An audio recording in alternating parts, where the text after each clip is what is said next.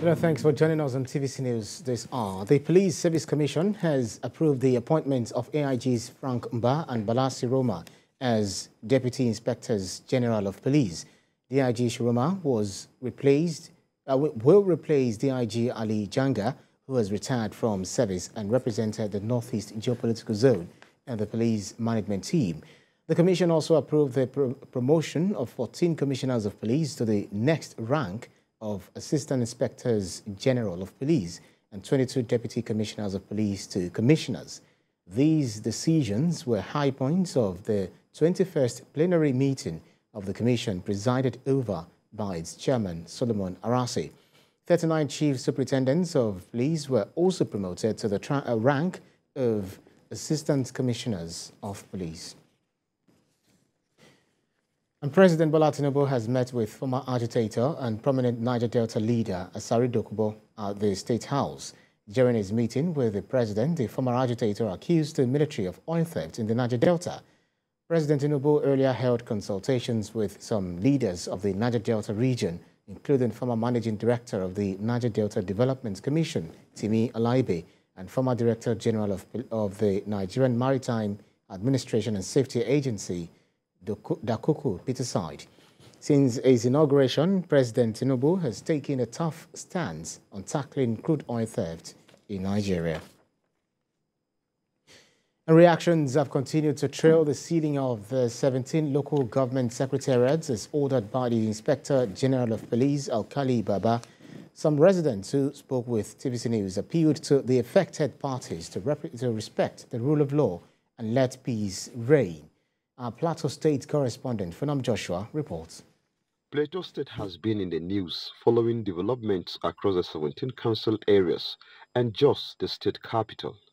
The suspension of the 17 council chairmen and the eventual appointment of new ones by the state governor did not go well in some quarters, as the sacked chairmen were all from the opposition APC.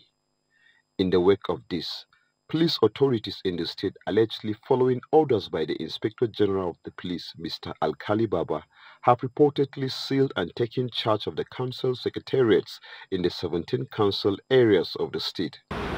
The Inspector General of Police has therefore directed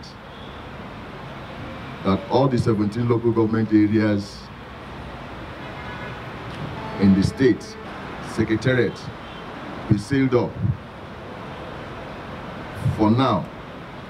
The sacked chairman argued that this act is contrary to local government law and indicates an alleged witch hunt over party differences.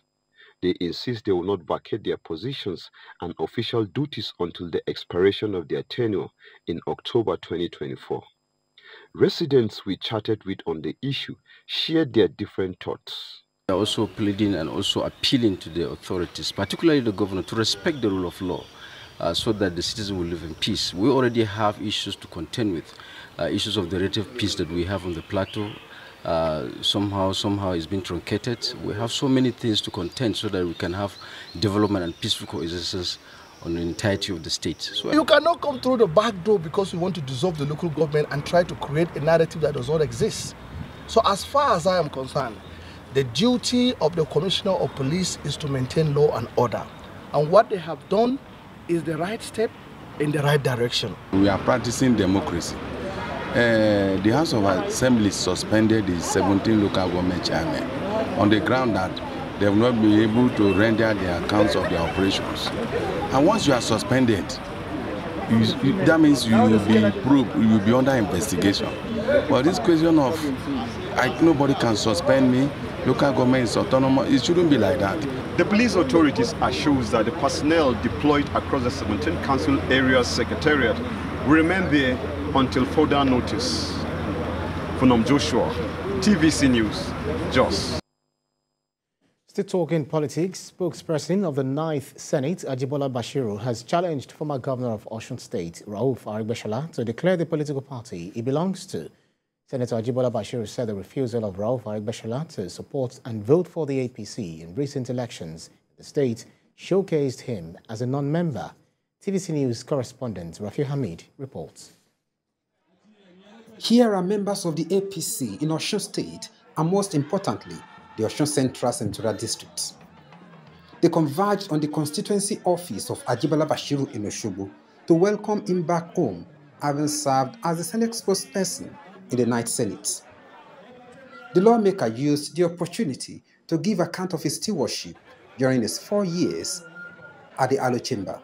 And it's on record that the Constitutional Review Committee of the Met Assembly made radical reforms in the area of constitutional reforms, which are catalysts for engendering good government and development of our people. I was also a member of the Senate Committee on Harmonization of Electoral Bill 2022 that finalized work on the Reformist Electoral Act 2022. I was actively involved in the legislative work leading to the passage of the Petroleum Industry Act and other impactful legislation in the Ninth Assembly. He wants his successor to pursue the Federal Medical Center Bill Osogbo that he initiated. Speaking on the setback of APC in the state, Ajibala Bashiru narrated how he won former Governor Rauf Aregbesola against factionalizing the party. He described the former minister's plea for forgiveness as mischievous. The former minister was my leader and I used to work boss. I advise him and I have a written memo that I sent to him that as a leader of the party, no matter what issue you have, no matter what grievance you have, you should not engage in fractionalization of our party. And I say this, and I know that one day I will meet Almighty. I put it in white and black. And that if there is any issue at all, relate with Ashwad Bola Tinubu and Bababisa Konde so that the issue to be resolved. He throws his weight behind Professor Isaac Adewole's repositioning committee set up to resolve the internal issues of the party in the state. I've since sent my thoughts by way of memorandum to Professor Isaac Adewole's committee on repositioning our party. I believe our leaders, Baba Bisa Konde and His Excellency Alhaji Igwe Itola, are committed to leading our party to winning ways in the next round of election. He also berated the Atajo of Osogbo, Obajimi Olanipekun, for playing politics with the traditional stool of the town. Rafiu Hamid, TVC News, Osogbo. To all the story, the National Youth Service Corps has expressed concern over the institution's non-compliance with the procedures for data uploads of prospective corps members. The Director General of the NYC explained that the non-compliance is responsible for mobilization of unqualified candidates for National Youth Service. Mandates of the National Youth Service Corps is to mobilize eligible graduates of Nigerian origin for national service.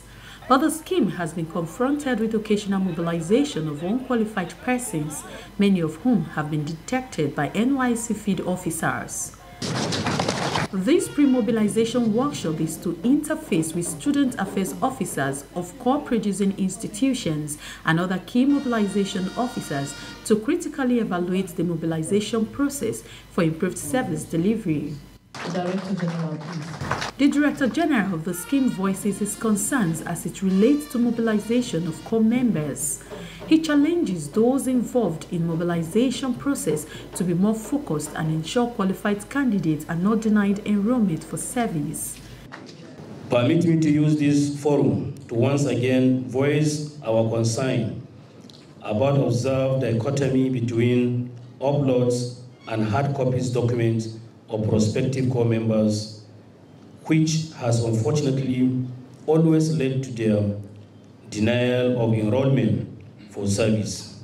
A lot is still required to be done if we are to achieve the goal of a seamless and excellent mobilization process. We must continue to make conscious efforts that will thoroughly eradicate the growing trend of data disparity between uploads by the corps-producing institutions and the information supplied by prospective corps members during the NYC online registration. The theme for the workshop is re-strategizing the NYC mobilization process for optimal performance in the Golden Jubilee era. It stresses the scheme's commitment to creating an environment that fosters growth and development of the mobilization process. The lessons learned from the implementation of decisions reached at the last workshop are expected to influence deliberations towards better performance in this 2023 Batch B mobilization exercise. Helen Osamede Kings. TVC News, Abuja.